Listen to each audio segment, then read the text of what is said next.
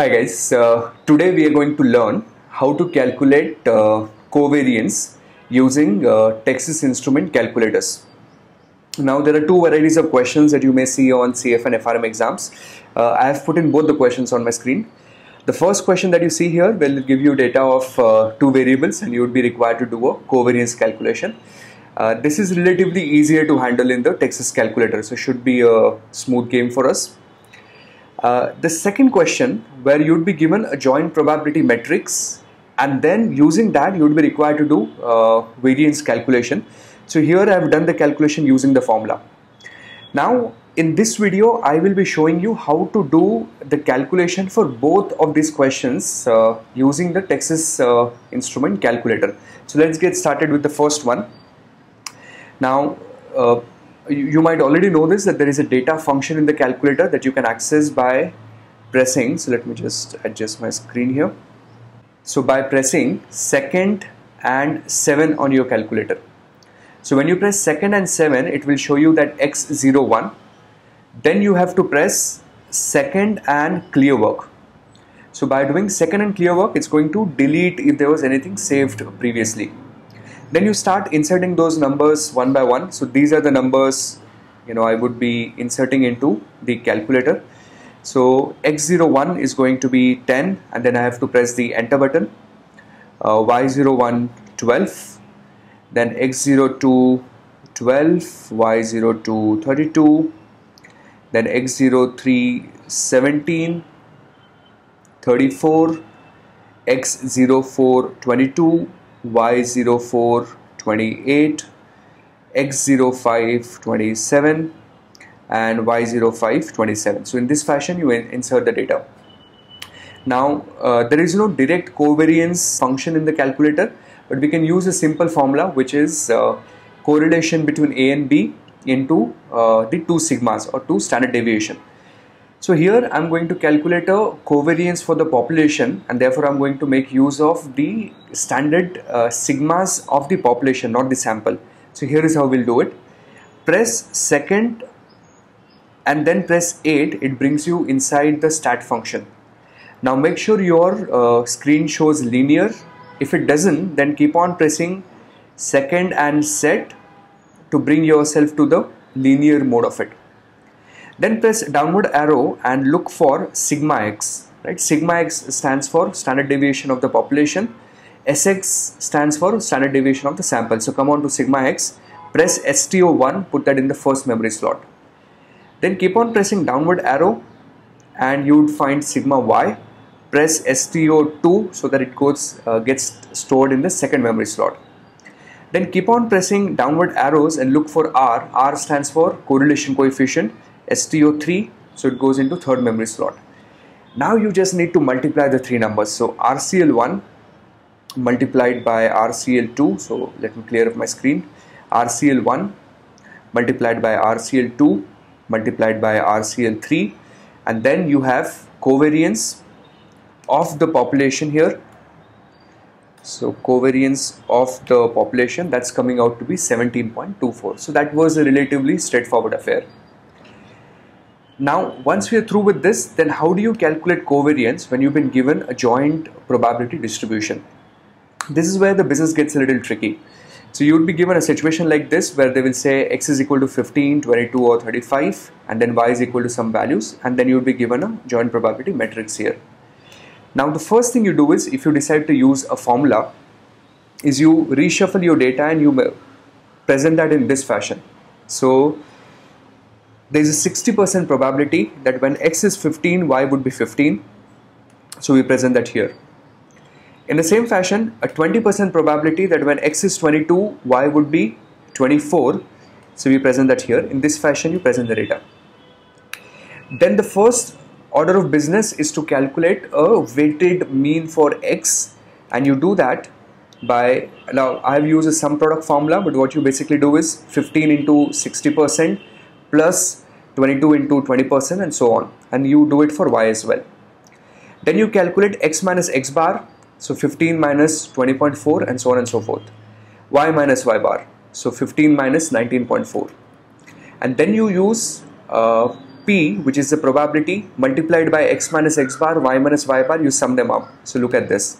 60% into these values, you add them up, and that's your estimate of covariance. Now, how do you do this in the Texas calculator? So, unfortunately, the data function of your calculator, if you would see, there are just two fields, which is x and y, right? So let me press 2nd and 7, and observe we have x and y. But here we need three fields. We need the probability, we need x and y.